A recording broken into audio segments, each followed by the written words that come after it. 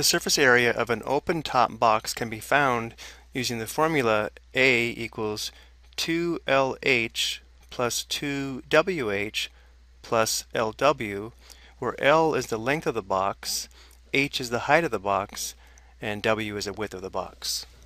So looking at this box here, this formula only applies if the box does not have a top. Let's call this edge here the length. We'll call this edge here the width, and this edge here the height. Notice how in our formula we have 2 times L times H. That represents the area of the right side and left side of the box. 2 times W times H would represent the area of the front and the back of the box. Notice how we have L times W, which would represent the area of the bottom of the box, and we only have one of these because there's no top. So for this problem, we're given that the length is equal to 6 centimeters, the width is equal to 9 centimeters, and the height is equal to 4 centimeters.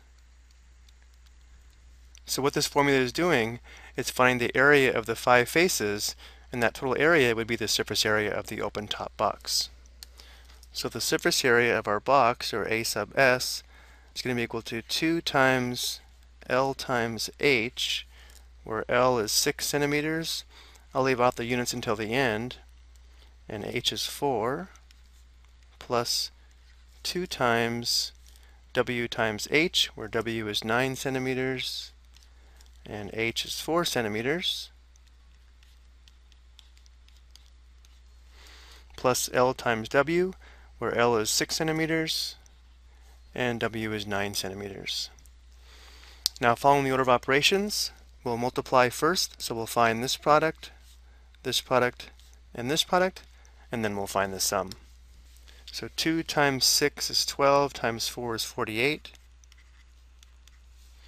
2 times 9 is 18. 18 times 4 is equal to 72.